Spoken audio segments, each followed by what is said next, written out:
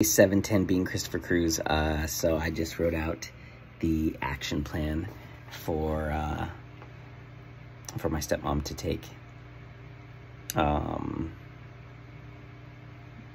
first step to the forgiveness. So just going with whatever God inspires me with, putting it out there, and so I'm gonna send it to her. When we got off the call, like 20 minutes later, she messaged me. She said, okay, what's the first step? What do I got to do? Which was cool to see that she's so like eager to do it and get it done. So that's really inspiring.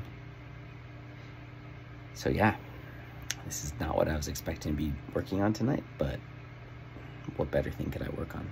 So yeah, I just know this is going to heal her. Like, it is just, it's weird. It's beyond faith. It's knowing. I just know.